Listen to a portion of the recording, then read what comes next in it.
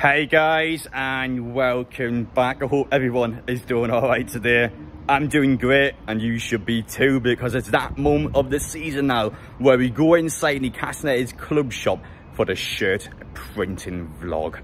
Exciting times. So if you guys are new around here and you don't know what this is, so pretty much we actually go into the club shop and try and predict a new signing squad number before they get announced. So this is when I'm absolutely certain Newcastle are going to sign someone. We go in there and we attempt to predict the squad number. My current record is 3-1. The last one we did was Anthony Gordon. Don't get me started on him. So I predicted that Anthony Gordon's squad number would be 20. Then all of a sudden, a couple of days later after my shirt printing vlog, John Joe Sherry was sold just completely out of nowhere. And at that point, I knew the game was over. So we lost the streak, unfortunately, to him. I'm hoping today we can get it back on track. I'm a bit worried after losing the last one because, well, if I don't get the squad number correct, that's £85 out of the window. But honestly, for me, if I get it wrong, it'll just become a signature shirt. So all the signatures will go in the front. We'll just forget that ever happened. But hopefully we'll go 4-1 up. I don't want to go 3-2. But if you guys are new around here and you like what you're watching, make sure you get down there, hit that subscribe button, smash the like button as well if you enjoyed the video. Make sure you let me know down in the comment section what squad number do you think Sandro Tonali will be at Newcastle. Now, the favourites I've seen online is either 6, 8, 20 or 21. How in the hell am I going to get this one correct? It is so hard to predict. So we'll tell you a little bit more about what squad number I think you'll be inside the club shop. But I just wanted to talk about his transfer quickly first. So on the player side of things, it's been agreed. The player team's been accepted. Tonali's actually getting paid more than double his salary. A lot of money. It's huge for a 23-year-old. Dan Ashford was actually over in Italy talking to AC Milan, trying to get this deal done. And when Ashford goes somewhere, he cooks. I know this guy as well, so I was convinced the second he got on that plane that we'll have this deal done. And now it looks more or less imminent. I can't see it going pear-shaped other than one option, which I'll explain in a moment.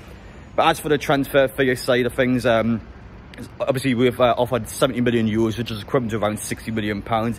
AC Milan want a tiny bit more, which is why it's still ongoing, but they're happy with the fee. They just want to put a couple of add-ons in there, which is what the club's currently negotiating. It's a little bit of a last-ditch attempt to try and get a tiny bit more money out of Newcastle, but ultimately they're going to budge. Newcastle will have this deal done. The only problem I see really is if for the under-21s at Italy, Tonali gets injured. Let's say he blows his knee, tears his ACL, any injury, I think Newcastle will call the deal off. But as long as he doesn't get injured for Italy, I think we have this in the bag. I don't see this one going wrong at all. And when you think about it, this is a huge transfer coup. You managed to convince an AC Milan fan who supported AC Milan his entire life, dreamed of playing for him. You managed to convince him to go away from AC Milan to join Newcastle. What do you think about it? That is mad. We have so much power now and it's exciting to see. But enough of me talking. I've been going on for quite a while now. Let's get inside the club shop and tell you some more things that are going on. We are now upstairs in the club shop. You can see on that wall behind me, it is empty. Not only is it empty as well, because store actually brought new stock in yesterday. A delivery actually came in and already the wall has less than 10 shirts on it. By the time you guys are watching this video, that wall will be empty. That's a problem because, well, the club, Castore, are going to lose out money. They were supposed to be on our delivery towards the end of the week, early next week, but ultimately there's not an exact date, so I couldn't tell you the answer to that. Now, I didn't believe the delivery came in, so I've done a whole thing. I've actually went to Sports Direct to buy the shirt. I feel dirty inside, didn't enjoy that act, so... But Mike Ashley, he ain't my problem anymore. Not my problem at all, so there you are. Ashley, thank you, there's some money. But I did feel awful about it, and that's probably the big problem for you guys now as Newcastle fans. You have to go and somewhere else and get them, especially Sports Direct. You kind of don't want to do that. But back on topic though, so as I was saying outside Tonali, the favourite numbers for him to be in Newcastle United are 6, 8, 20 or 21. Now I don't think he'd be 8 because Newcastle United, I know Tonali was 8 at AC Milan, but I don't think it's a good idea to give him the number 8 at Newcastle. Anthony Gordon's just came in. Someone for me that is lacking confidence. He scored once against Chelsea. Someone that I think probably will look back in that season, wish he'd done a bit more. So I think for us as a football club, then go, Anthony, Tonali's coming in now, you're no longer number 8. I think it's a bad move. I don't think it's nice on him. I think some people might not think it's a big deal, but I think that would probably affect him mentally and knock his confidence a little bit. So I wouldn't do that, personally, if I was the club. Number 6 is a little bit different because Jamal Lascelles is not an active player anymore. Somebody that will occasionally come off the bench, but ultimately he's a player that He's had his best years behind him at Newcastle, I would say. Someone now that's going to be squad depth, someone there that I think will stay at the club, but ultimately he isn't going to play much at all. So he's one that I probably could see potentially lowering his number. As for 20 and 21, of course, Ryan Fraser is currently 21. He's not going to stay. He's going to go. So I think those two are definitely possible. I'm going to back one of them. You're going to see which one it is. I'm sure you've seen the thumbnail by now. But I'm going to back one of them ones. I don't think Newcastle will swap Anthony Gordon, the Jamal Lascelles number. I could be wrong. There's so many different options, but I'm going to back one of them. So I just paid for my shirt printing before. I'm waiting in the queue now. I got told that it's a 3-hour wait. I mean, I definitely don't think it's a 3-hour wait. It's probably about, what, 12 people waiting or so. So I think within the next hour I'll be up there getting my Tonali shirt on.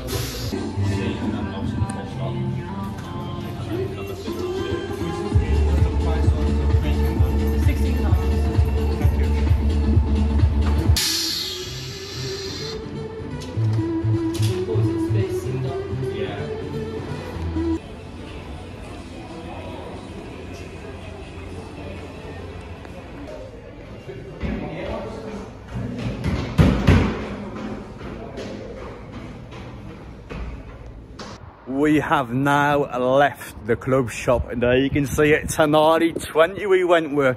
The last time I picked 20 I got it wrong. I've got a feeling this time I might be correct. If I'm wrong again now I'm going to be livid, but here's a scary fact for you as well. This is actually the 6th Newcastle United home shirt I have this season. Now I actually effed it up because, well, I bought a few shirts in advance to make sure that if the club shop was so I could just go in and get the shirt printing vlog done. But I'd already got the Champions League badge on the shirts, and because of the fact that the Champions League printing's not in, I pretty much had to get a new shirt, or I had to incorrectly get the old one on. So I was thinking, well, you know what, let's just go to Sports Direct and accept the loss. Again, didn't feel good about it. It's one of them ones where, listen, I want to get the shirt printing vlog done. We've got Tonali on, and we'll see over time if I got the correct number. But not only that, because of the fact that Newcastle now seem to have their midfielder option in, it's already been reported who Newcastle's next target is. They seem to be looking for the out-wide players. Dominic Szoboszlai is the big one. If we get both of these in, then oh my god, it is a good window before we even touched any other areas of the pitch. This £75 million budget, I mean, this is 60 plus already gone on one player, so someone tells me we're going to spend more than £75 million. Shock horror. But it has been class though. I've been loving it. It's so good. Just 1 week later, you're getting a player in, as I said in the intro, that's an AC Milan boyhood hero. You managed to convince him to leave AC Milan. Again, I just can't quite get it into my head we've actually managed to do that.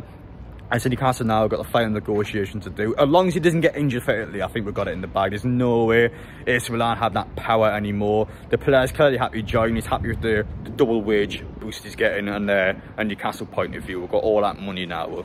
We'll get it done. Someone will budge, and Newcastle will get this deal sorted. Big player, big move, and looks like he's going to get his medical done in Romania, so Newcastle staff members are even wanting to go meet him just to get that medical done. So as soon as he's done with Italy, he can just come across and be a part of the Newcastle United squad. And that was the big thing as well. I said in a couple of videos that Newcastle needed to get deals done before the Gateshead match, because of the fact that 2 days later you're playing Rangers, then after that you're going straight to America for 2 weeks. So for Newcastle it's important to get players in, especially for that America trip.